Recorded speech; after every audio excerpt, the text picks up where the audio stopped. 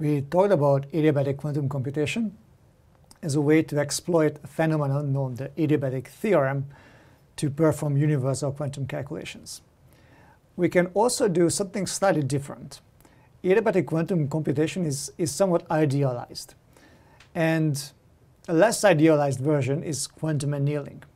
So if you remember, to get the speed limit right when you perform the adiabatic transition, the annealing, you have to respect the gap and the minimum gap that you experience on all the Hamiltonians that you transition through.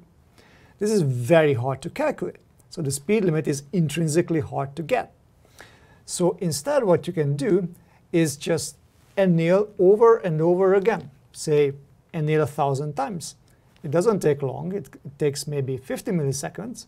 And then you can pull out these 1,000 different configurations and look at the energy levels and pick the one with the lowest energy.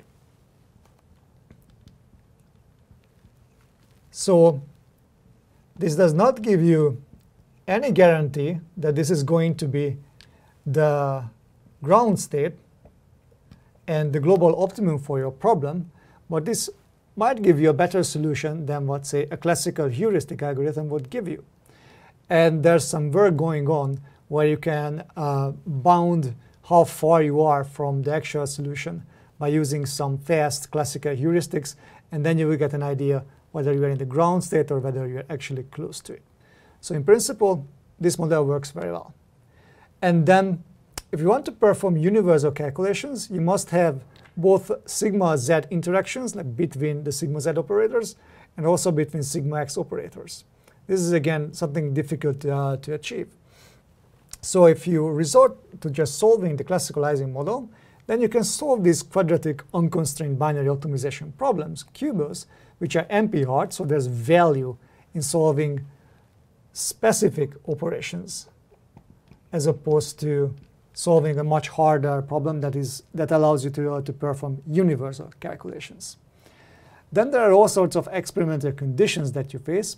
For instance, there is a 2,000 qubit quantum annealer implemented by D-Wave Systems. This is a superconducting architecture, which means that you have to cool it down to about 10 millikelvin or so.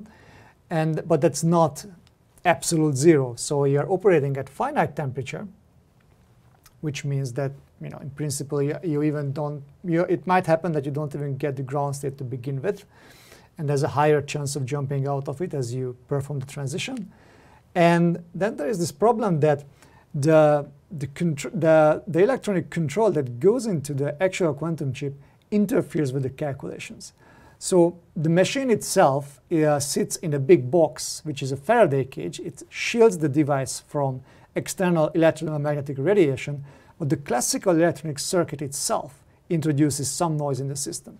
So these are intrinsic engineering challenges which will interfere with your actual calculations. Yet, this is a very interesting model, and you can get very interesting calculations by performing a repeated annealing round.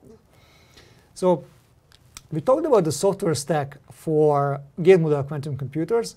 So let's take a look at how it works for quantum annealing. So we can start again with the problem definition. For instance, we can address the same problem, the traveling salesman problem. We have to visit n cities and choosing the shortest possible way of visiting all of them. Then it easily maps to an optimization, a quadratic binary optimization problem. So that's intrinsically an Ising model. So this is easy to do. And then what we have to do is something called a minor embedding. So this step corresponds to the compilation in the gate model architecture. So in compilation, several things are going on. First of all, you map from some gate sets that you define in a circuit to the actual hardware, and then you also factor in the constraints of your architecture. For instance, if two qubits are not connected and you want to interact with the two, then the compiler has to do something to allow for that interaction. And when it comes to minor embedding in an annealer, what can happen is that your qubits may not be fully connected. For instance, in this 2,000 qubit architecture, you have these unit cells consisting of 8 qubits, and 4 qubits are fully connected between these 2 sites. And then each one of these qubits have longer range interactions to the next unit cell, which is the same thing as writing this graph and having these long range connections to the neighboring unit cells. So your problem has some intrinsic connectivity structure, and then this minor embedding, this graph minor embedding, is what embeds it in what the hardware actually provides.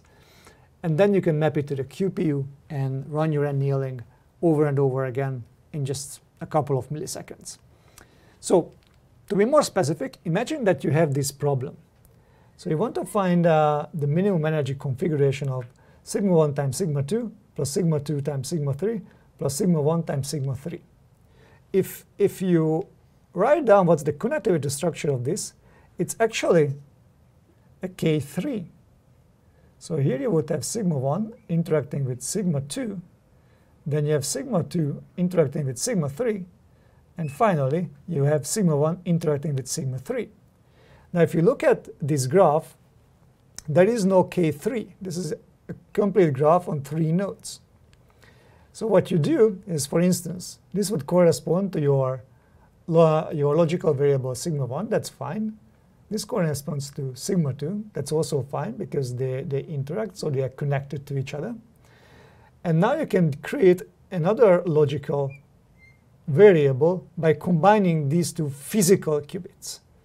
So these 2 would act as a one logical qubit, sigma 3, and you increase the coupling here to make sure that these 2 physical qubits always have the same value to represent the same logical qubit. So you introduce a strong coupling here as a way to mimic the connectivity structure that you are looking for. So this task in itself is hard, so you use probabilistic methods to embed the problem that you have on the hardware. But once you do that, quantum annealing is an interesting and a straightforward thing to do on your optimization problem.